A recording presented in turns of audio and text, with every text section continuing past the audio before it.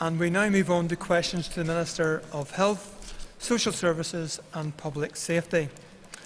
I'd like to advise members that questions 3, 6 and 9 have been withdrawn.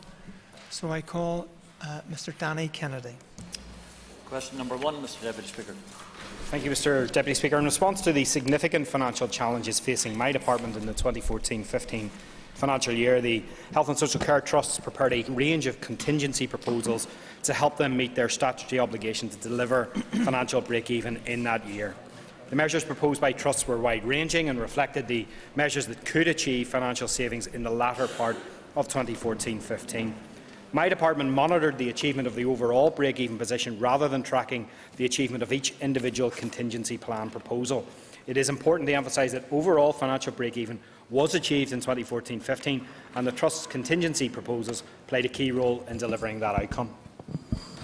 I call Danny Kennedy for a supplement. Thank the Minister for his reply thus far, and he has conceded that the motivating factor behind these decisions was to save costs, with unfortunately patients and service users being overlooked and ignored.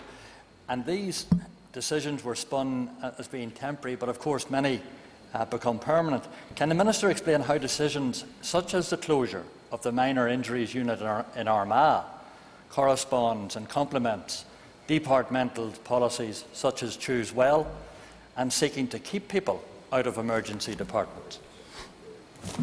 I think the member makes a very good point at the outset, which I'll come back to, Deputy Speaker, in the more broader context of the best way to make savings or efficiencies. The member will recall particularly acutely because he was a member of the executive in 2014-15, and he will remember the acuity of the situation in respect of public finances at that time, because the issues surrounding welfare reform, not progressing that, and the fines that were starting to impact upon what wasn't my department then, but is my department now, what was previously his department, were starting to come through. In respect of decisions, and particularly in respect of Armagh Minor Injuries Unit, the member will know that it was a temporary closure. A final decision has not been taken to make that permanent.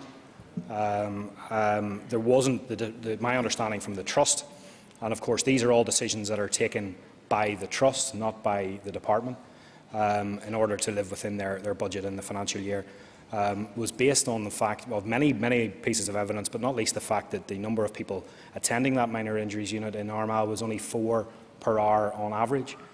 Some of that resource then has been moved to Craigavon to assist the situation there with their emergency department.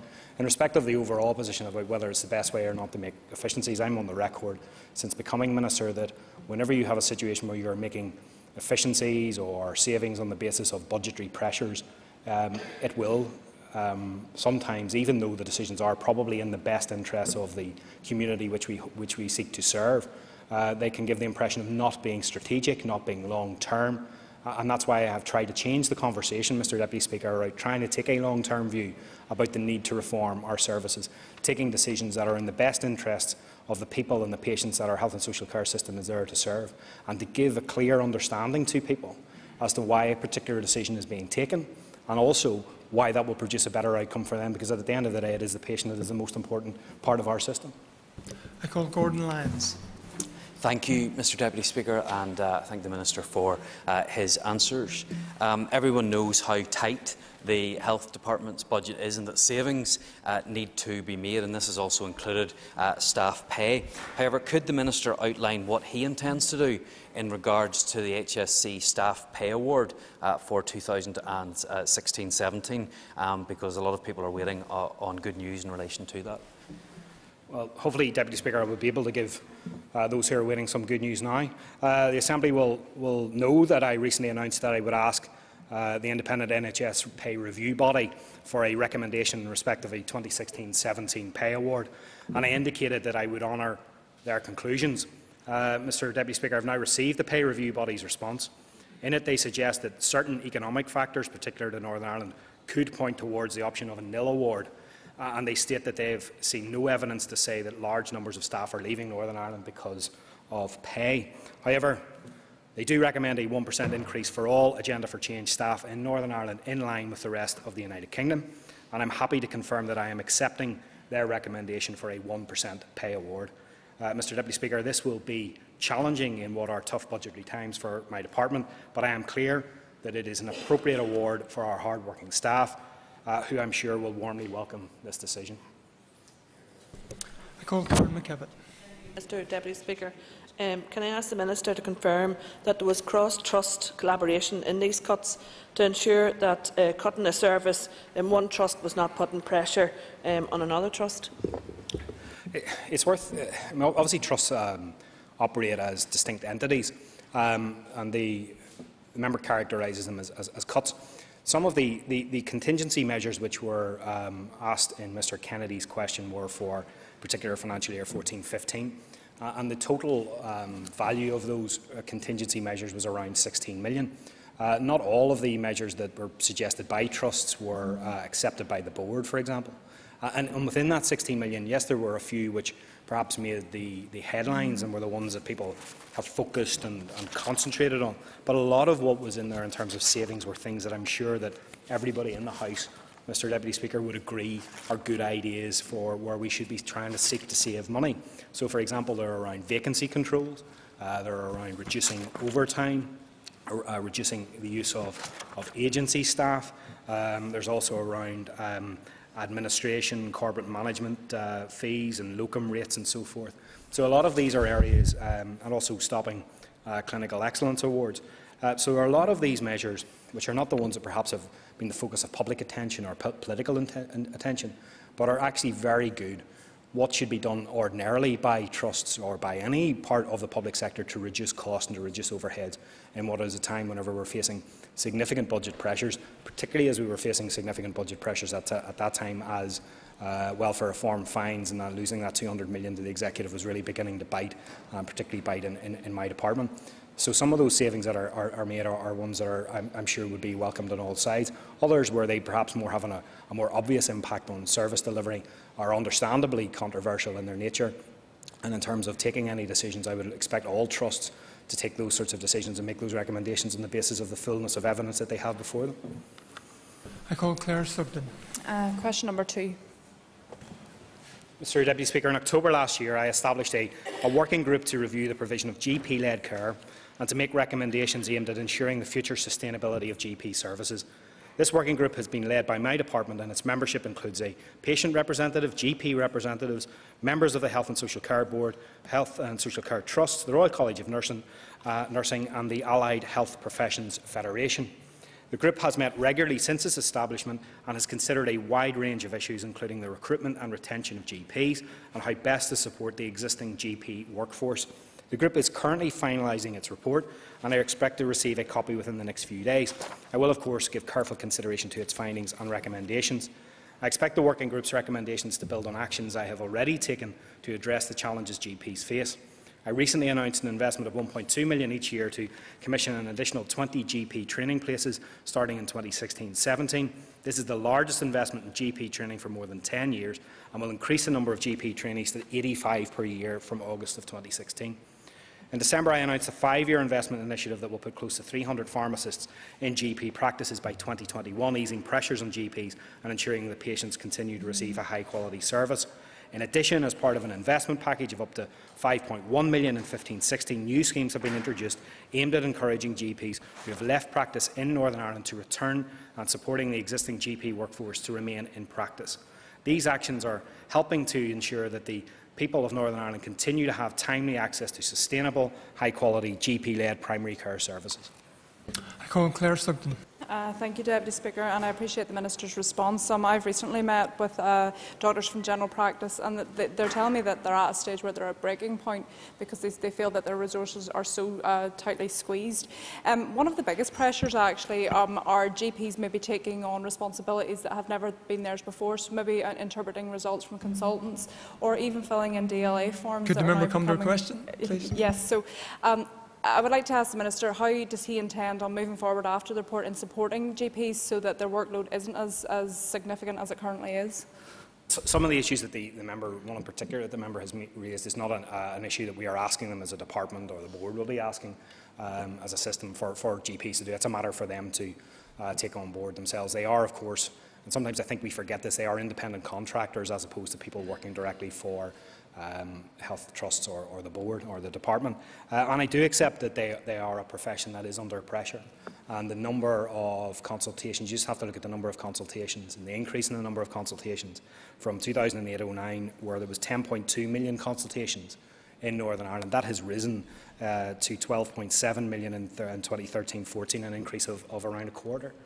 And clearly that is going to put some pressure on a GP workforce, which is exceptionally good, but is an ageing workforce as well, and obviously those pressures aren't helping to keep people and retain people inside the system.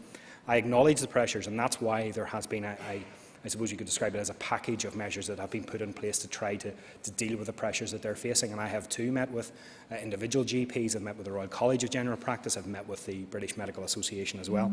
And on top of the funding package that was put in April of this financial year, so April last year, of around 10 million for a GP modernisation fund, some investment in skills, some investment in the development of GP federations. We have invested, the biggest investment in 10 years, as I noted, in increasing GP training places, to particularly deal with that issue of GPs leaving and not being able to retain them. The working group itself is a response to a call from that sector to come forward with short, medium and long-term recommendations. And indeed, the GP pharmacist initiative, as I mentioned as well, is again something that GPs themselves have called for. So yes, there is a problem, we accept it and we acknowledge that there is a problem, but we're not sitting back and doing nothing. We are coming forward with a range of measures, many of which owe their origins to the profession themselves coming and suggesting them to us, and the department positively responding to them. I call Pam Cameron. Thank you, Mr Deputy Speaker, and I thank the Minister for his answers so far. We understand the pressure the GPs are under, and the Minister has already mentioned the Pharmacists and GP Practices Initiative. I wonder, could the Minister outline some of the benefits involved in that initiative? This was something that I was very pleased to be able to announce towards the tail end of last year.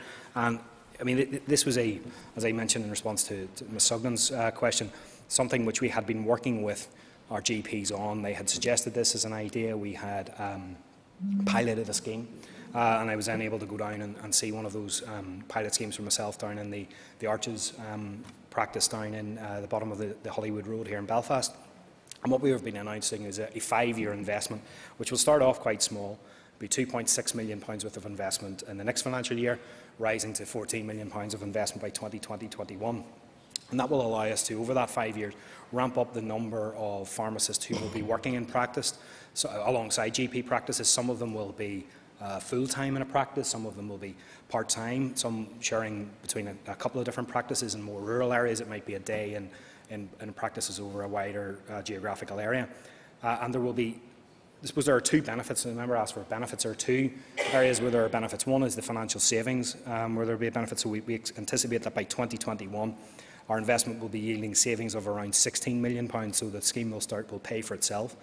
But there are also monetary benefits as well, including better prescribing. So those GPs will be able to do checks on a regular basis of what people are being prescribed and whether it's working for them or not. It will reduce prescribing costs. It will increase capacity in GP surgeries. It will remove some of the pressure that we were talking about from GPs, so GPs will be able to use these pharmacists to take away some of the pressure that they are facing, and it will hopefully also reduce the number of acute admissions. So there are a range of benefits, whether both monetary and non-monetary, that will be derived from this innovative initiative, which I'm very, very pleased to have been able to announce last year.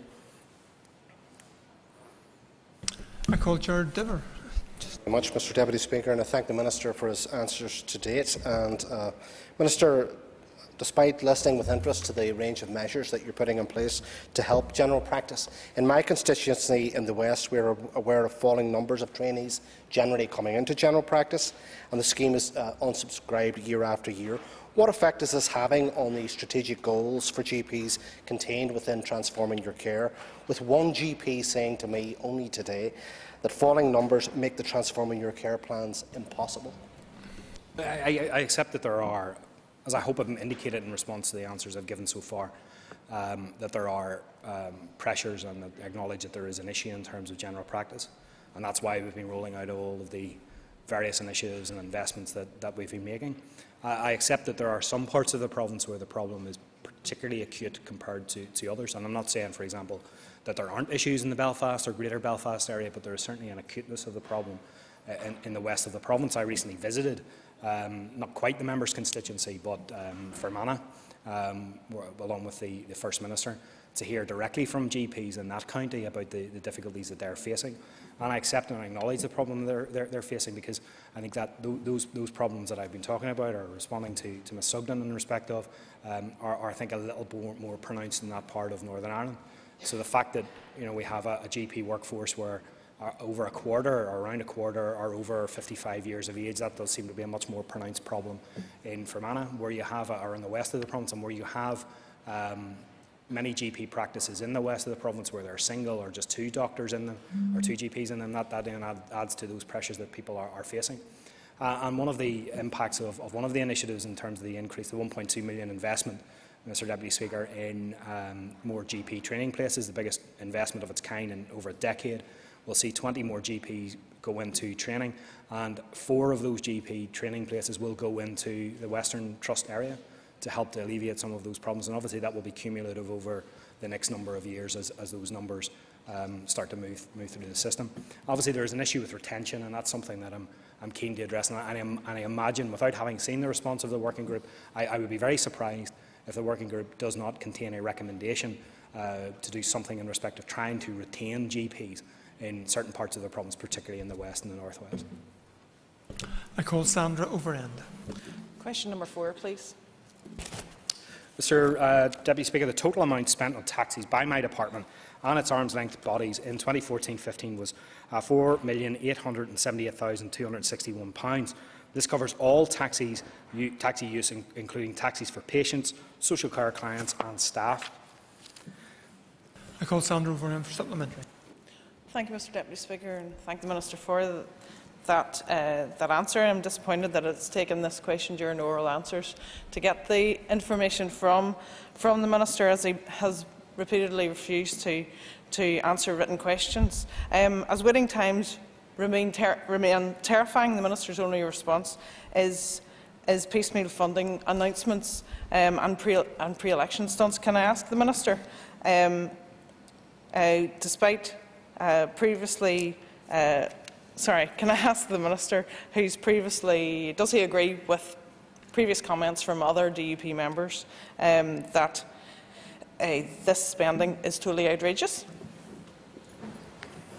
I'm not quite sure what the question was in that. There was several. I'm not even sure the member actually believes what you said in respect of some of the comments that you made.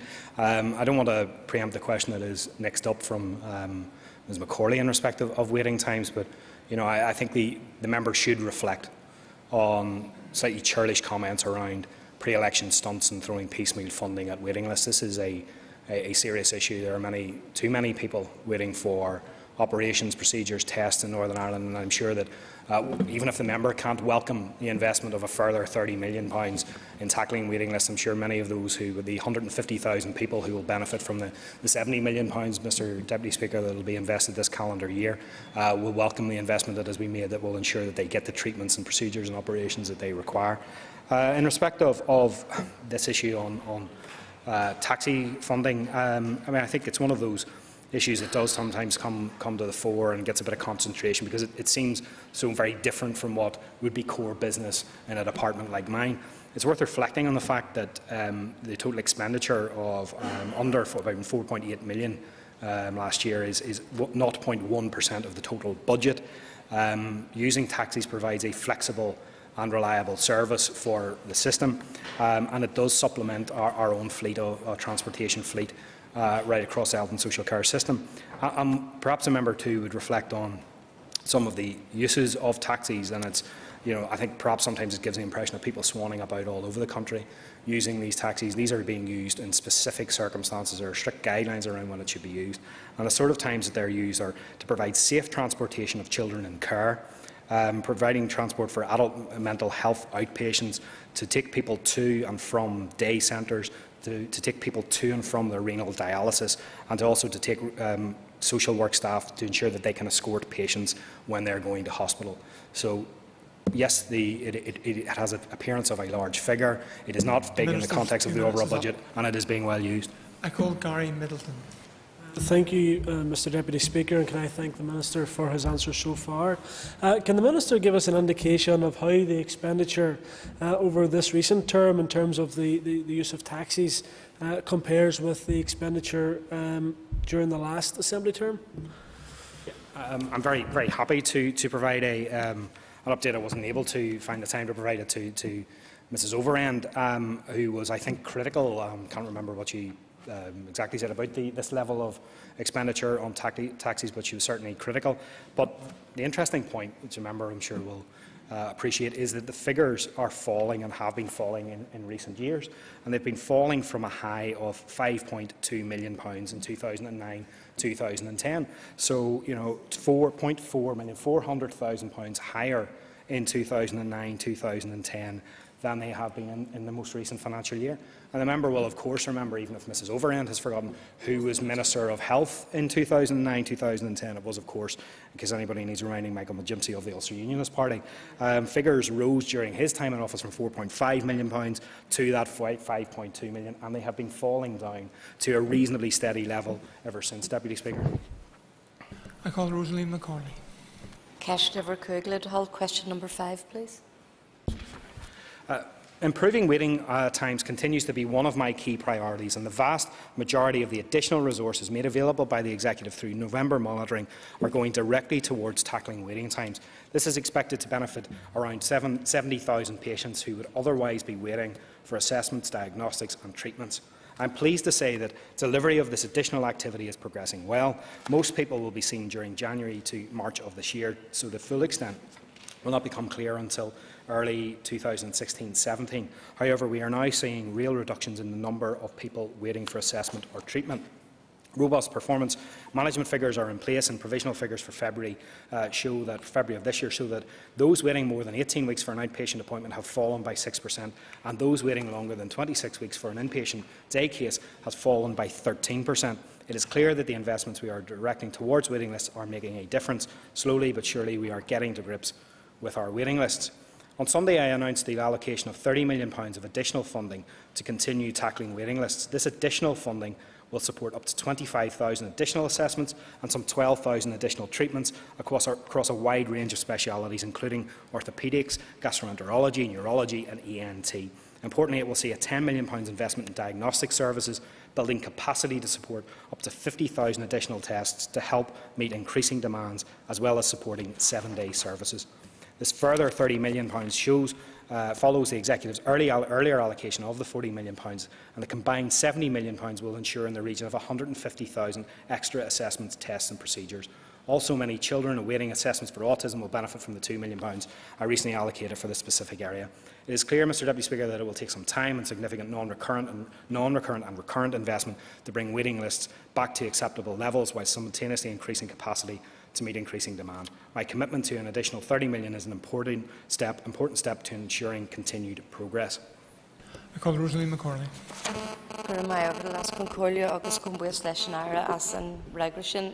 Thank you, Mr Deputy Speaker, and I thank the Minister for his answer. And it was a very comprehensive answer, and I thank the Minister for that. And the statistics are encouraging that things are moving in the right direction. But as we know, there's a recurrent growing problem here. So how confident would the Minister be that waiting lists will continue to decrease and we will get seriously to grips with this problem? Well, part of the member is right that we can invest, and we are investing. I think we should note and welcome the additional investment that I've announced in the last number of days on top of the £40 million that's going in this year. And that's, of course, sometimes I think maybe, Deputy Speaker, people think that that's the only money that's going towards addressing waiting lists. This is on top of what might be described as the ordinary activity by our trust, which ensures that around 600,000 inpatient day cases go on a year, and around 1.5 million outpatient consultant-led appointments take place as well. So this is additional on top of that.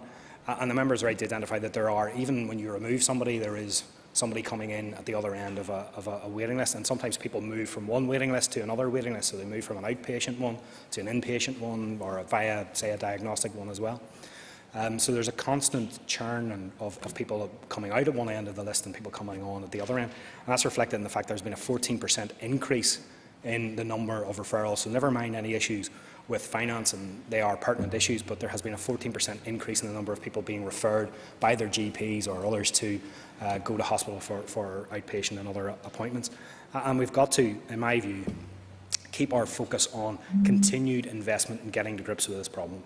I accept and I acknowledge that waiting lists are too long in Northern Ireland. It is one of my key priorities to address that problem.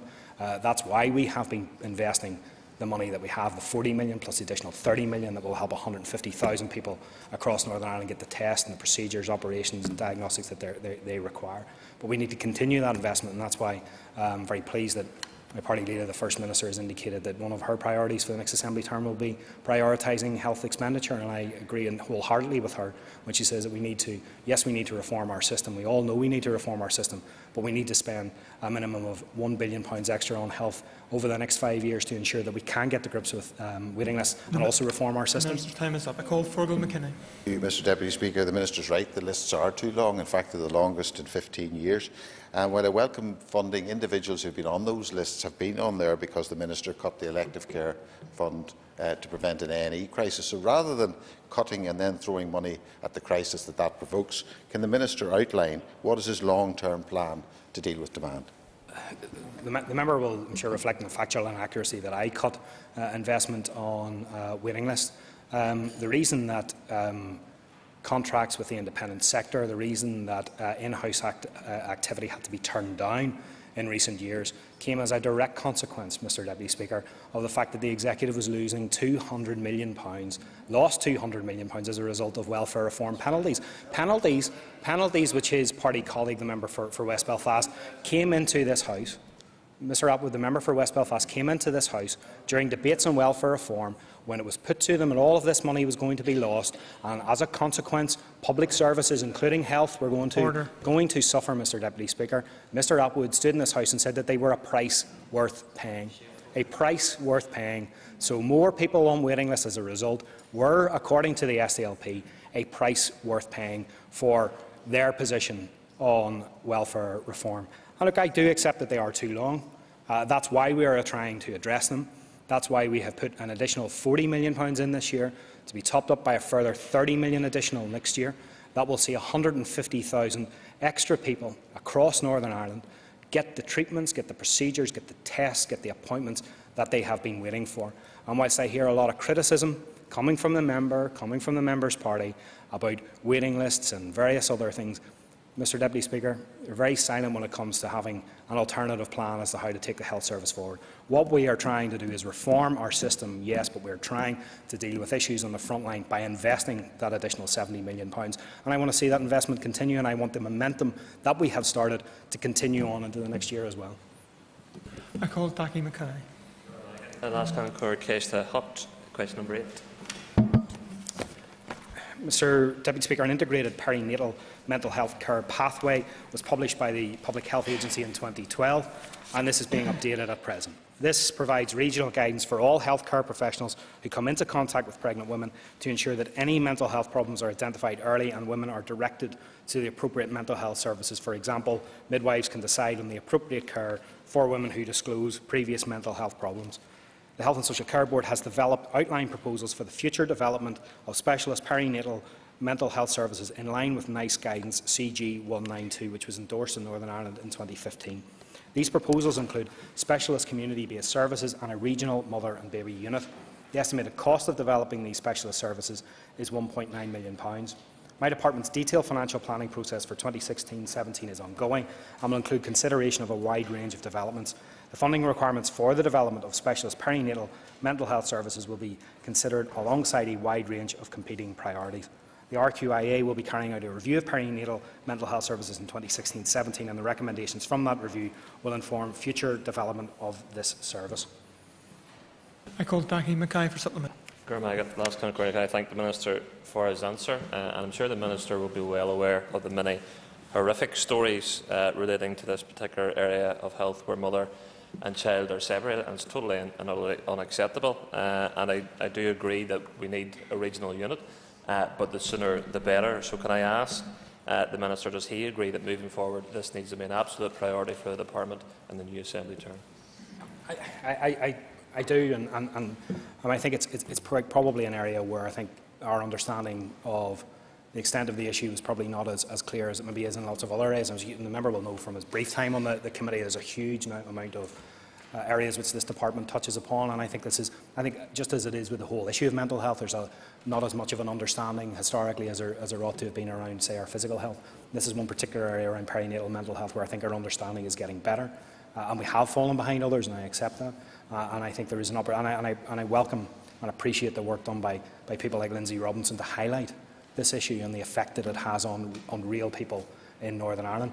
So it is something that I'm focused on. There is a review, as I indicated, and I think that there is a demand for a small specialist unit in Northern Ireland to deal with those problems so that the issues that the member raises don't happen again. I think the development of a new regional mother and baby and children's hospital at the Royal Victoria Hospital, which is ongoing in terms of its development, presents the perfect opportunity to make that a reality.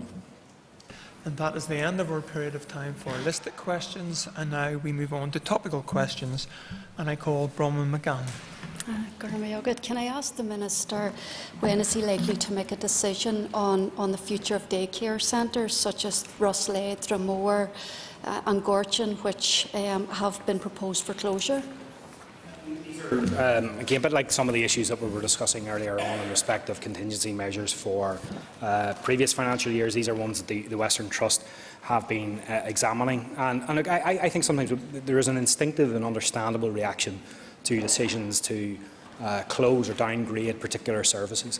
And as I mentioned in response to Mr Kennedy earlier, whenever that is done, sometimes in the way that they're done, without maybe making it clear or just as obvious as to what the alternative is going to be, that can sometimes cause distress.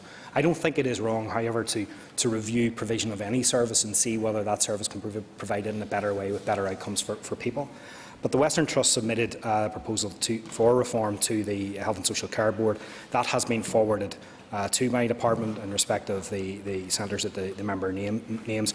No decisions have been taken, but I can assure the member, and more importantly, I can assure those users of those services that no decision will be taken without the fullest of consideration of the evidence that is placed before me. I call Bronwyn McGann for supplementary. And I thank the Minister for his response. And as the Minister would appreciate, at the centre of this is a group of older and vulnerable people who are confused and concerned about their future. And can I ask the Minister what rural proofing and equality impact assessments have been carried out to date?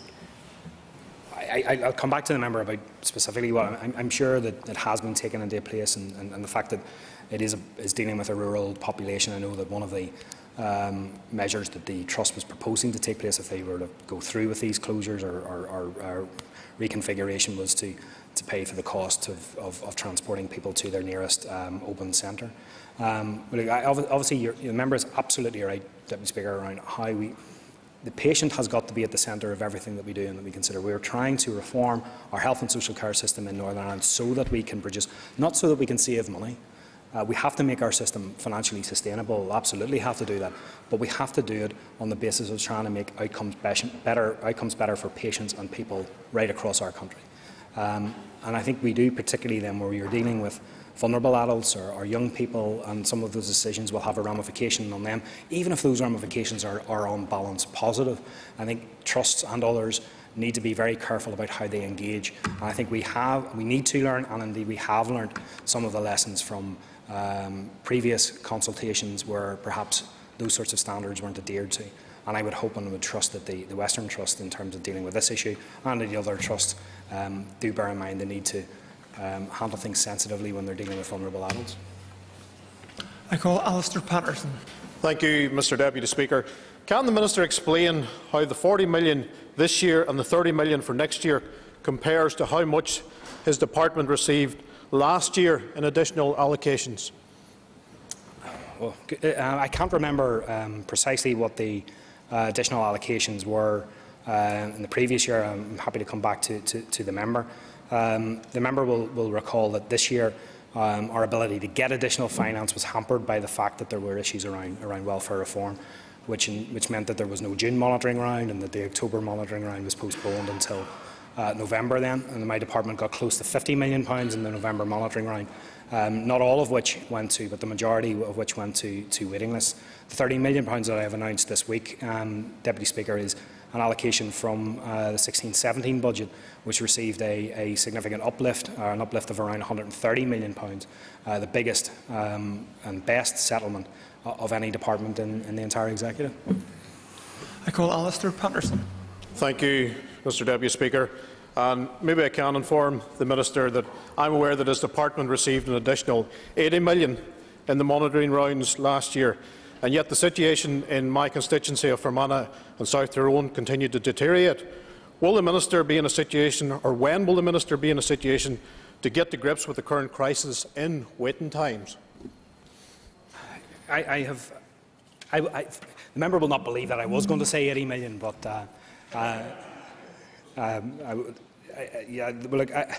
there has been, without wishing to re-rehearse the arguments that I made to members opposite about why we are in the position that we are in. We are in a position because of budgetary pressures and also because of that 14% increase in referrals, where we have unacceptably long waiting lists. And I think if I was standing here, Mr Deputy Speaker, before the House, saying that that's just the way it is and we're not doing anything about it, I think the member and others would be right and justified in criticising me. We have been trying, once we resolved the issue of welfare reform, we got our budget back onto a stable footing. We have been addressing the problem, and I've made it a key priority in terms of the big allocations that I've been making out of the monitoring rounds, out of the uplift that I've received for the budget for next year, to tackle this particular issue of waiting times. And that £70 million that we're investing, which will see 150,000 people, including many in the member's own constituency, and I've had the pleasure of visiting the South Western Acute Hospital, who are doing a tremendous job in difficult circumstances to eat into these waiting lists. And we are starting to see the benefit of that investment.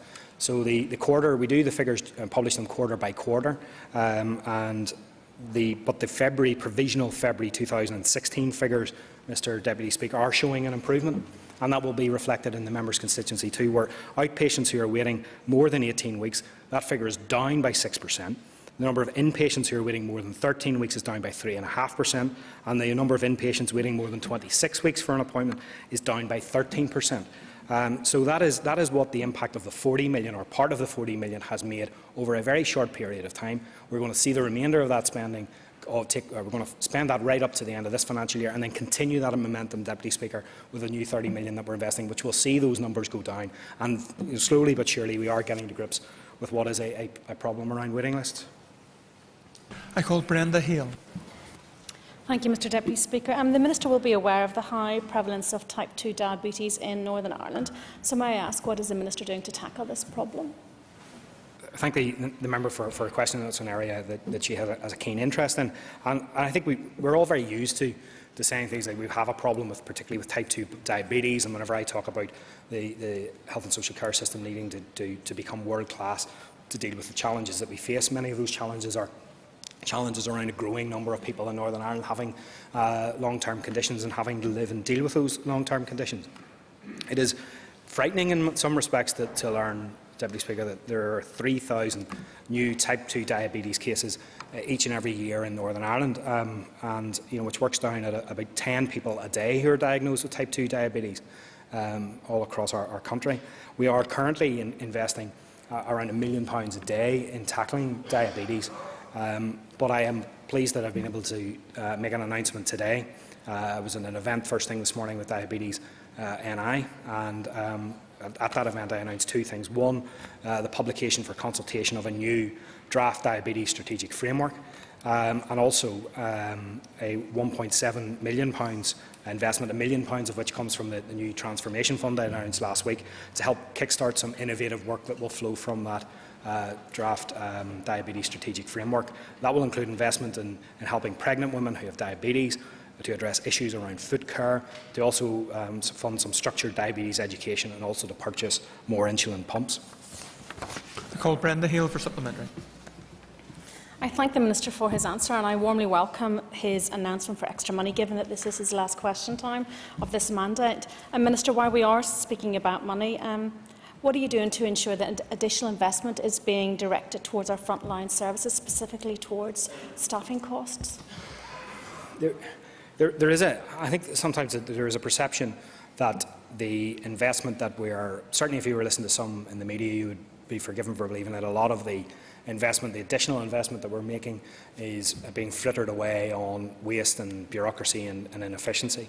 And you know, we have increased, and I think it's a proud record that we have of increasing investment on day-to-day expenditure on the health service in Northern Ireland from around 4.3 billion at the start of this Assembly term up to 4.8 billion at the end of this or at the end of this Assembly term, and will increase by a further 130 million at the start of the next Assembly term. But the bulk of that money hasn't gone on administration, it hasn't gone on bureaucracy, it has gone directly into the front line. And the member asked specifically about what we have been doing to increase staffing, and I know there are pressures on our staff, and I acknowledge that, and the statement that I made earlier on in respect of the pay award is an acknowledgement of the pressures that they are facing, and I'm sure will be warmly welcomed by them. But over the last 5 years, ministers in my department, including myself, have been investing that money that we have got, that additional money that we have been receiving, in the front line to increase the number of staff inside our system. So it may surprise many, Mr Deputy Speaker, to learn that the number of nurses, midwives, professional and technical staff, social services staff, medical and dental staff and ambulance staff have gone up by over 2,100 whole-time equivalents since the start of this Assembly term. And specifically in terms of nurses, there have been 1,191 more nurses, up 9%, 523 more allied health professionals, up 18%, and 275 more consultants, an increase of 21%, Deputy Speaker. So that additional money that we have been getting over this Assembly term has been going into the front line, and importantly, it has been employing more doctors, more nurses and more allied health professionals. I call Claire Sugden. Thank you, Deputy Speaker. To follow on from my earlier question, in a similar vein as using pharmacists, how could the Minister utilise the community and voluntary sector to ease pressures in GP or generally across the health and social care sector? It's not often that many people get a second supplementary question. I have been in this job and previous jobs, even as chair of committee in this Assembly, been a strong advocate for our third sector and an increased role for our third sector in assisting the public sector to do its job. And I'm sure the member and the whole House would recognise that there are many areas where, even though we've got this vast welfare state, even though we've got this £5 billion NHS in Northern Ireland employing around 70,000 people, there are still areas where we struggle to reach and make an impact, and the community and voluntary sector and charitable sector can help us to do that. I'm a big advocate and supporter of the ability of that sector to take away some of the. Obviously, they can't do appointments and do some of the work that treatments and so forth that the GPs can do. But I visited the Peninsula Healthy Living in Kirkcudbright just the other day to launch a new innovation scheme for the third sector in Northern Ireland, and that will be open for. It's out to consultation at the minute, hopefully out for bids later on in this financial year, and that will allow community and voluntary sector organisations to bid in for innovative schemes that are going to produce better health outcomes. And it might be in their own particular local community, or it might be right across the whole of Northern Ireland. It will be particularly focused on collaboration, on early intervention and prevention, and innovation more generally. So that is a practical way in which we are trying to help that sector to do more and to do what they do very well, which is to deal with particular problems in local communities in a way that the system sometimes struggles to do. I call Claire Sugden for supplement. Thank you, Deputy Speaker. I'd be quite keen to see the community and voluntary sector work within domiciliary care, particularly in rural areas, so that they can reach those people who seem to be slipped through the net. How is he encouraging maybe investment or funding in this area so that we can invest more services in rural areas, particularly for domiciliary care? On domiciliary care, there are some community and voluntary sector, third sector organisations or social enterprises who are operating in that space in terms of domiciliary care, and the member is right that sometimes those are in areas of Northern Ireland which are perhaps not as attractive to others to to work and operate in. And we have, as a member will recall, invested an additional £1.6 million in the domiciliary and residential care sector, nursing care sector, in what remains of this financial year. It won't solve all of the problems that sector faces, but we are at least putting a boost and a help in there to deal with some of the problems that have appeared in different parts of our country. And I'm happy to work with the third sector and others on innovative ideas. I think there are very good models and interesting models from around the globe of where social enterprises, the third sector, and indeed others have been able to step in and, on a sustainable basis, deal with some of the issues and problems that we are facing with domiciliary care in Northern Ireland. And that is the end of our period of time for topical questions, and could I ask members to take their ease for a few moments.